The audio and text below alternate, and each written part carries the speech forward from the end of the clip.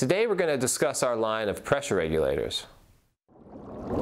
Now, all of our dechlorinators and RO systems can handle up to about 80 psi. So if you're on a water source that exceeds 80 psi, or if you want to protect your system against possible pressure spikes, we recommend purchasing one of our pressure regulators. Now be sure that before installing any of our pressure regulators that you turn off your source water first.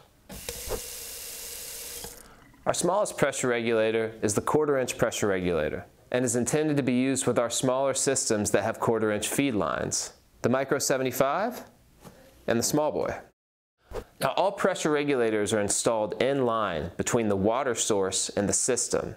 You'll notice there's quick connect fittings on both ends of the pressure regulator. So make a cut somewhere on your feed line. Install the end that's connected to your water source on the input side, which is right here.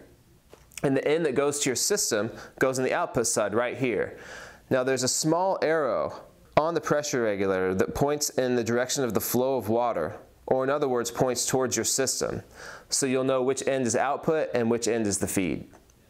The next size up is the 3/8 pressure regulator. Now this will work with all of our systems that have a 3/8 inch feed line, which is all the stealth reverse osmosis models, as well as the Tallboy dechlorinator. You can follow the exact instructions we just talked about with the 1/4 inch pressure regulator for these systems.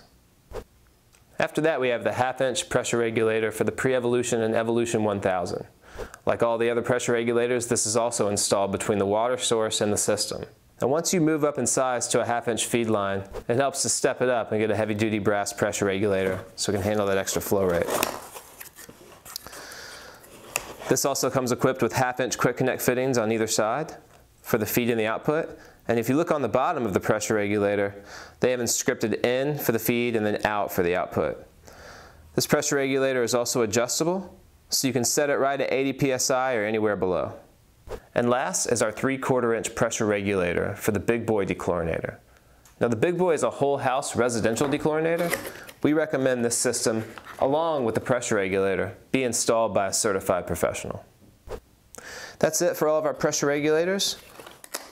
If you have any more questions, you can always visit us at www.hydrologicsystems.com.